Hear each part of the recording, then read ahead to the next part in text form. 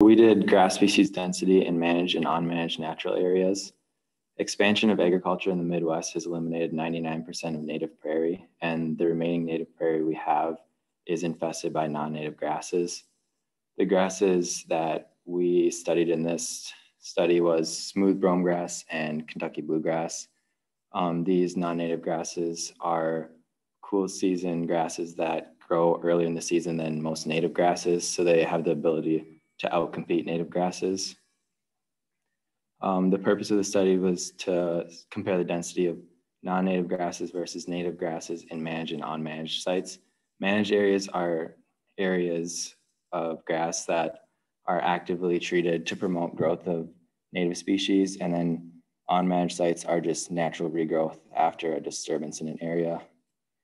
Natural grasses are important, or native grasses are important for the Midwest ecosystems because they provide cover and thermal protection during winter for native species, and they allow flowers to grow along with the native grasses rather than a monoculture of invasive species. And our hypothesis was the abundance of non-native grasses differ between managed and unmanaged natural areas.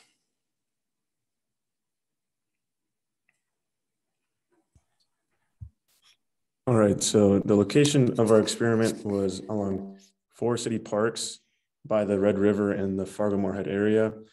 We did 2 sites that were managed and 2 sites that were unmanaged. And the samples that we took consisted of 4 30-meter transects and a 1 meter squared quadrat every 15 meters and a half-meter quadrat every 5 meters about. The data was transformed natural log to meet standard assumptions, and data were subjected to a ANOVA test to determine if the abundance of native or non-native species was significant based upon the interaction of site times transect location.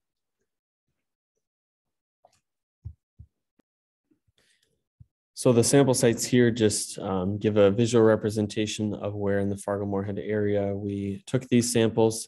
And then this just gives representation here. We did them both on the inside and outside of each site. So the results here are just kind of a great visual representation of what we found, and they're box plots here. So the red ones, the lines are kind of what we really are looking at here as the average from our raw data, show the average on the outside of each site, and then the blue ones here are looking at the inside of each site.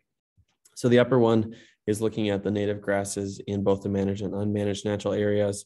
And we kind of saw the trend that, in these unmanaged areas, both on the inside and the outside, our native grasses were lower. In the managed areas, we had a higher abundance of native grasses, especially in the inside of each site.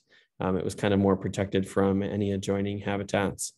We did kind of have an outlier here. It wasn't a statistical outlier, but it wasn't as high a quality when we looked at our native grass abundance. And this one had been restored quite a while ago compared to this one. This one was a newly restored and better well-kept site there. But then when we went and looked at our non-native grass species, we saw, kind of across the board that on the outside of each site, there was a high abundance of non-native species. Again, this could be a combination of the fact that they are just adjoining other habitats that maybe are unmanaged, and just the unmanaged sites here, even on the inside, show a higher abundance of non-native grass species. So overall, after running the data through the ANOVA test, we saw that there was a significant difference in the abundance of the native grass species based on the interaction of site and transect location. And then on the flip side of that, there was also a significant difference on the abundance of the non-native or invasive species, again, on that interaction of the site and transect location. So from this, we can conclude that a small number of non-native species allow for a higher number and greater diversity of native species. And a lot of this can be attributed to a lack of competition. Oftentimes the invasive species start earlier in the season. So if there's less of them to begin with, then the native species have a chance of establishing and taking root in the site. And then without the grazing and natural wildfires that used to keep up these prairies due to habitat fragmentation, this kind of shows that active management of prairies is important for reducing the competition from those invasive species and really kind of bringing back prairie habitats to the area. And again, here, it just kind of is restating that if the non-native grass species abundance is not properly controlled, they're likely to outcompete any native grass species that are in that site, which could also lead to a monoculture and subject the site to diseases and things like that, which is not good for the ecosystem. And then here we just have some pictures of some of the both invasive and native species that we found in the sites in the area.